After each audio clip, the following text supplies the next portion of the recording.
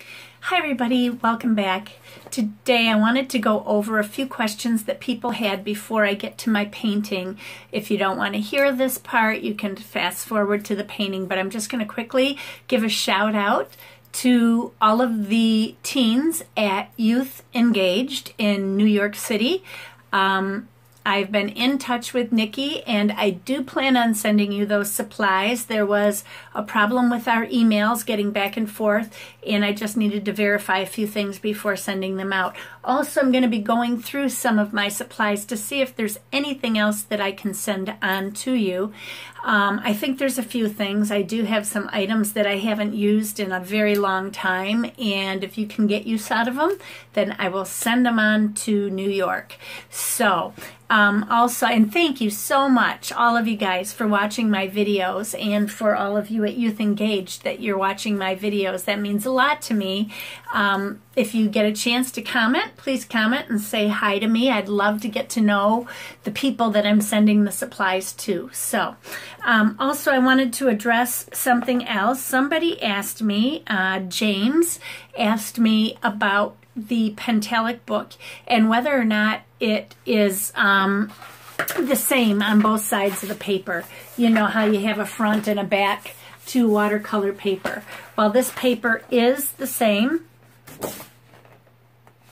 on both sides.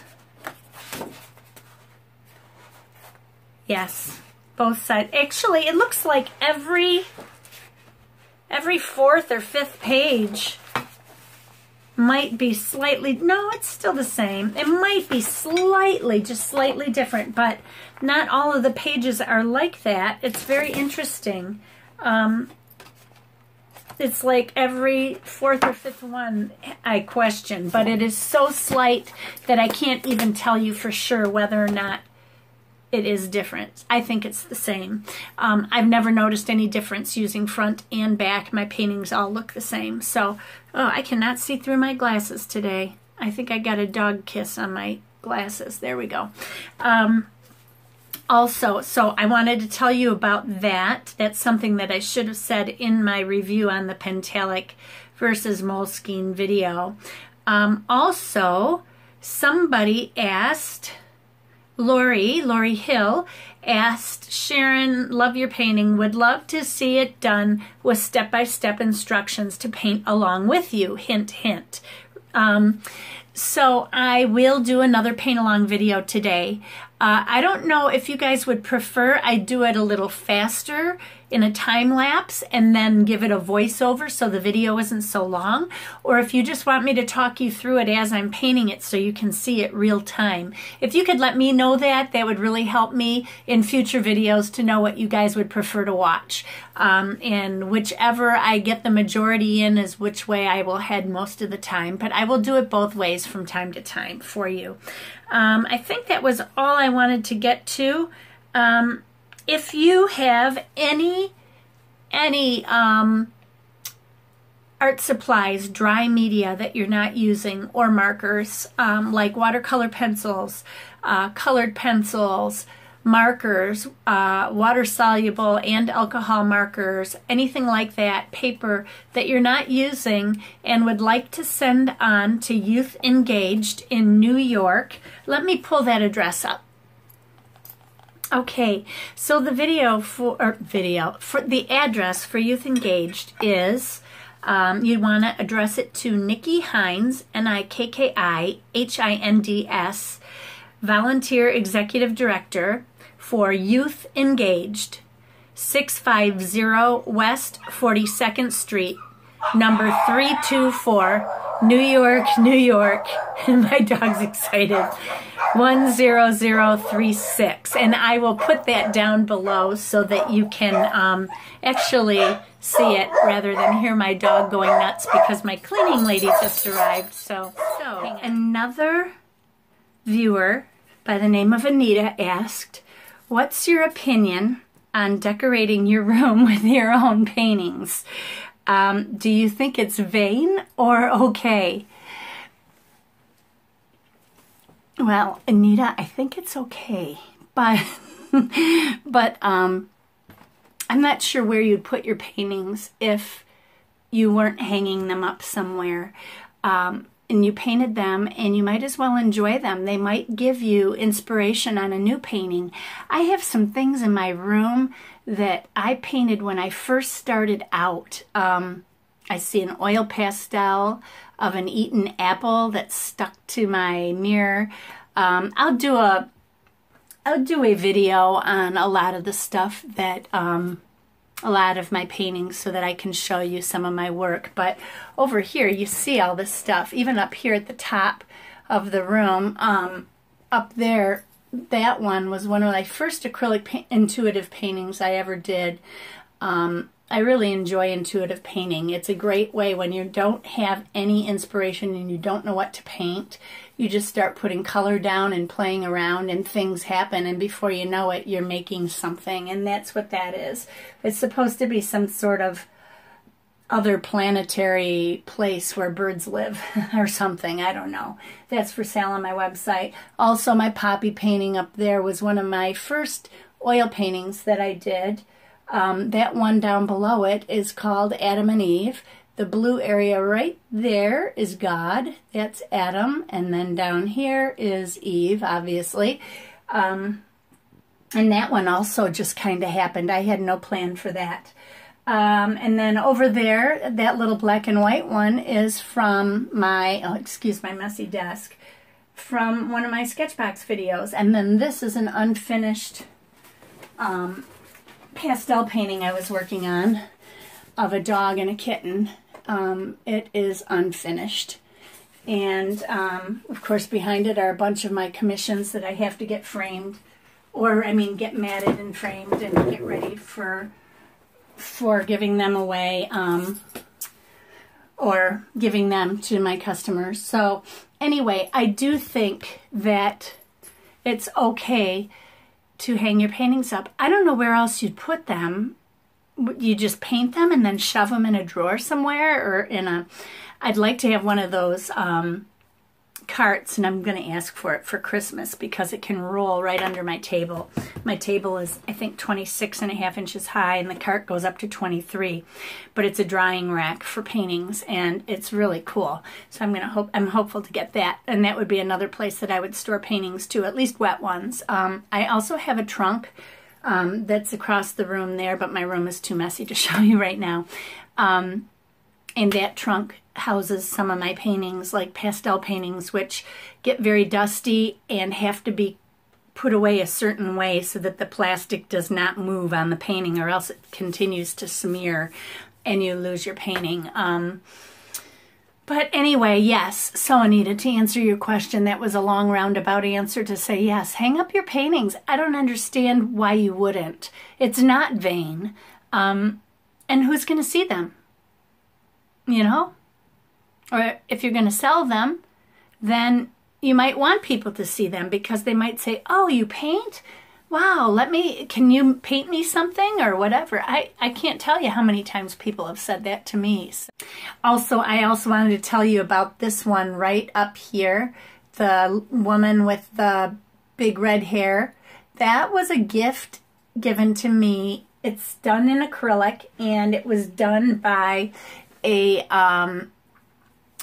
artist that is in a group that I help admin on Facebook, and it's a private group, but she has advanced so much, and she does auctions, and she does these beautiful acrylic paintings that are somewhat impressionistic, or sometimes a little bit almost abstract, but her blending techniques are beautiful. Her name is Sarah Birch, S-A-R-A, and her last name is B-U-R-C-H. If you check her out on Facebook, I don't know if her Facebook group is Sarah Birch Art, if she even hit, or not group, page, I'm not sure. Here, let me check. Okay, I found it. It is called Sarah's Art and Soul on Facebook. I don't know if you can see that or not. I got all these lights that are going to shine against everything, but anyway, it's Sarah's Art and Soul, and oops, I lost it. I hate when that happens.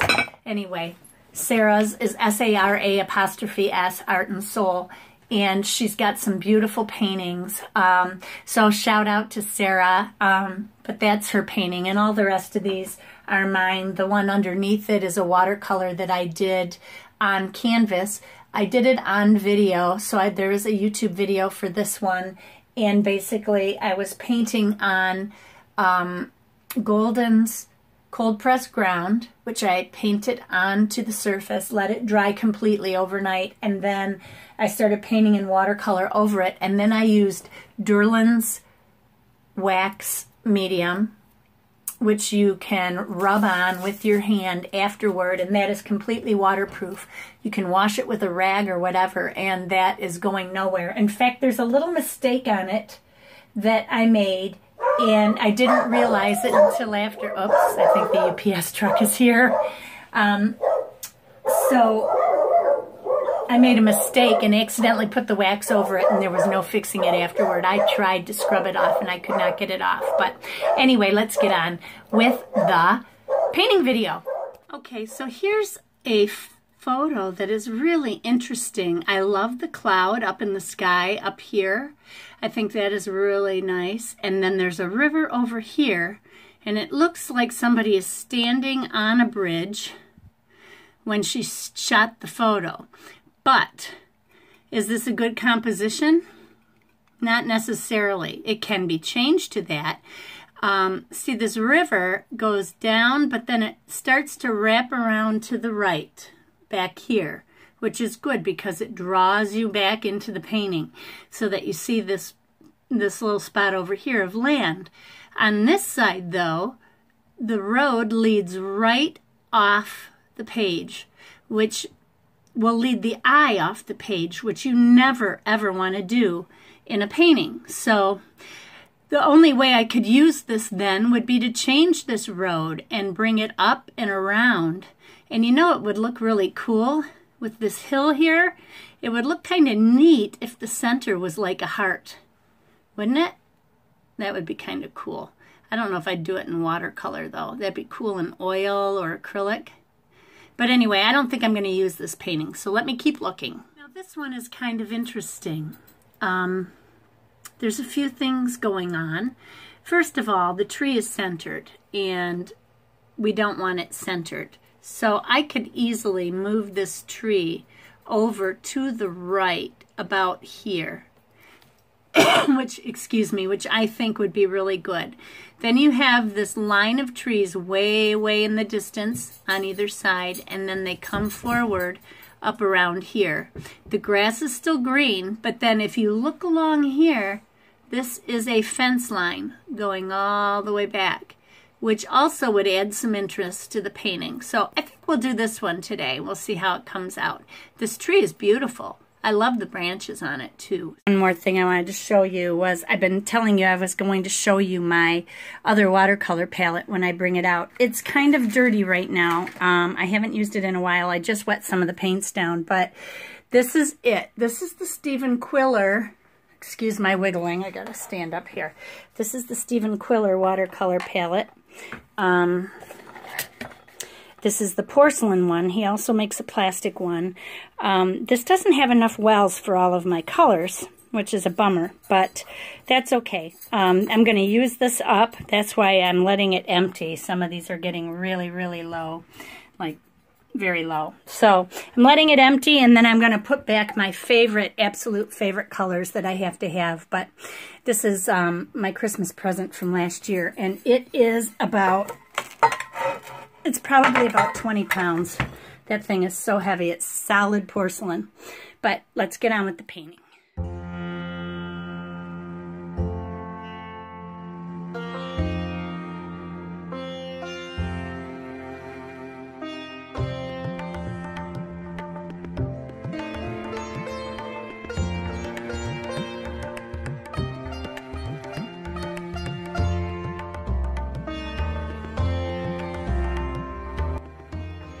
Okay, so I'm wetting down the paper, and then I'm also putting some clips down just to hold the paper still, and I am adding some ultramarine blue.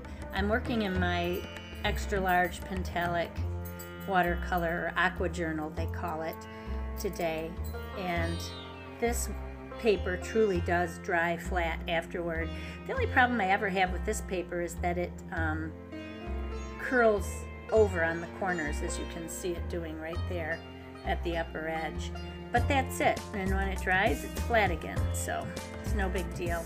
Now I'm just using a brush here to soften out the edges, but make sure you know your brushes are clean first, because my brush had brown paint on it.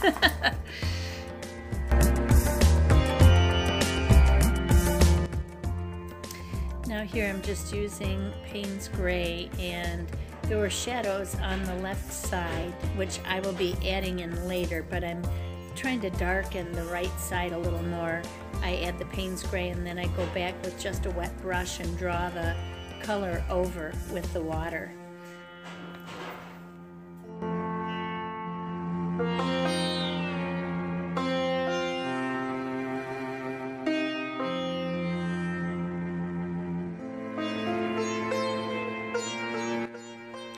So I've added in some of the trees in the background, and now I'm adding the grasses in. I want to keep the grass in the front a little on the warmer side because it's closer to us. And as things recede with perspective, they're going to become cooler in the background. Obviously with the trees, they are warm colors, but that's okay.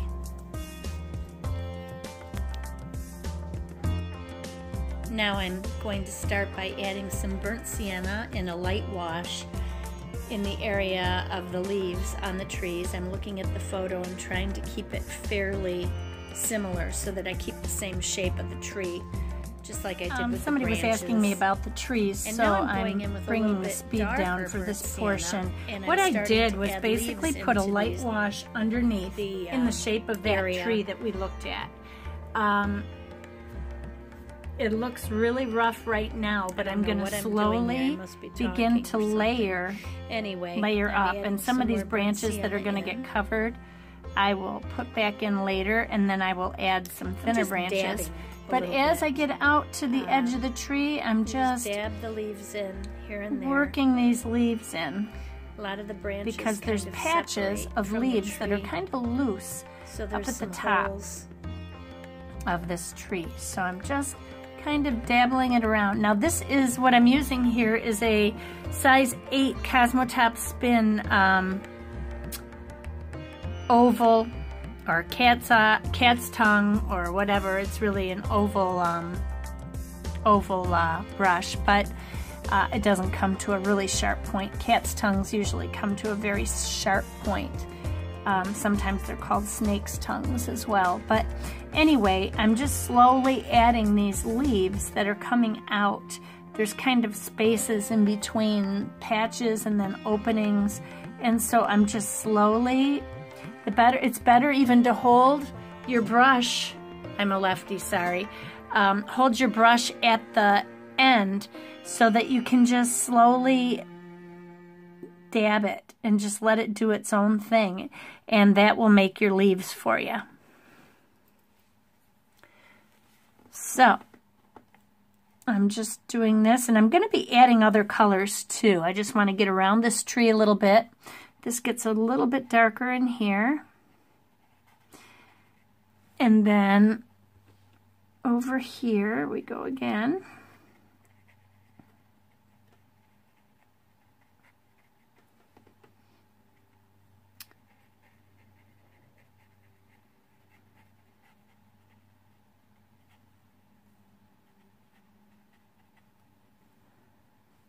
A big patch in here that I didn't get. There we go. Just rough that in and then add a little bit. Now what I'm going to do now is I'm going to add another color.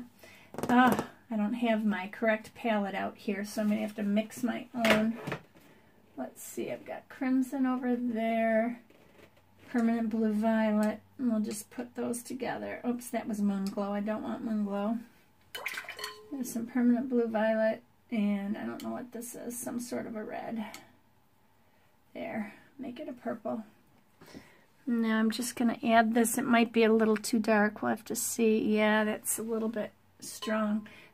violet in this is so strong. But anyway, what I'm going to do now is I'm just going to slowly add these layers onto the tree. I'm not making it exact like the other one. I want to keep the shape, but the colors, you can do whatever you want to. So now I'm going to go ahead and speed this up again, just going over the very dark areas with this color. And then I will continue on, and then I'll start putting some quinacridone sienna on also to brighten it up.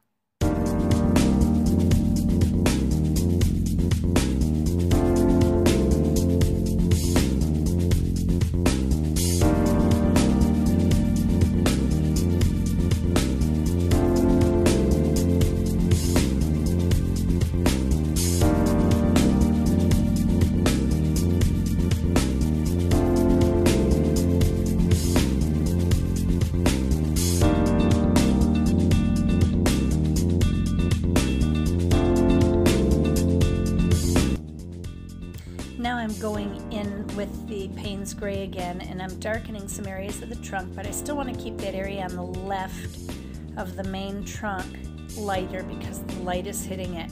I'll come back in a little while and I will add some shadows on that, but in the meantime I'm just darkening the branches within the tree, and then I'm adding some smaller branches.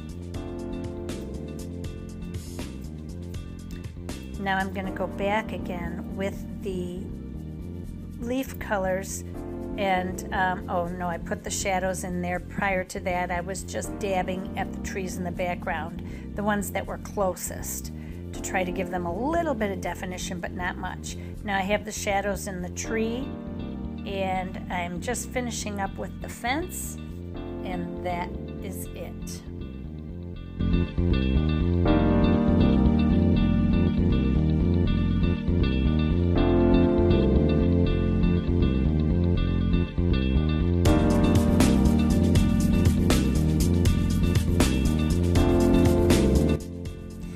Just adding some shadows under those distant trees and some branches on the closer trees here.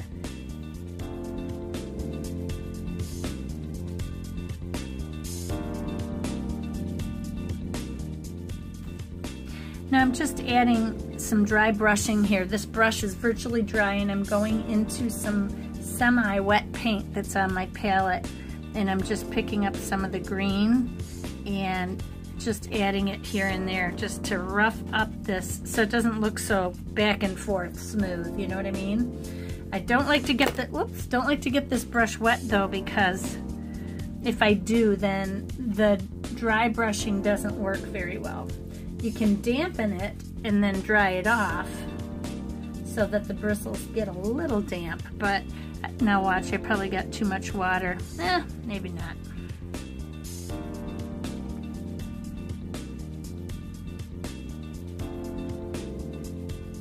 This grass was short anyway, so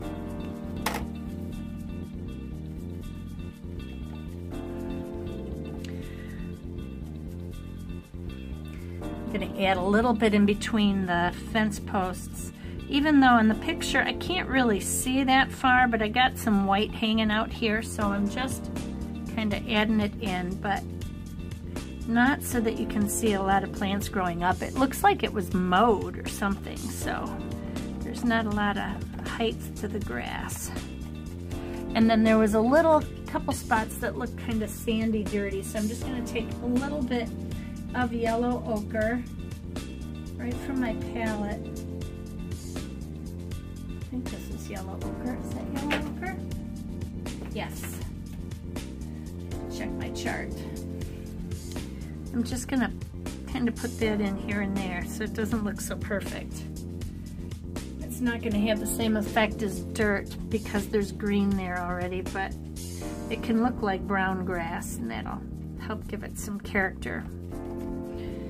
And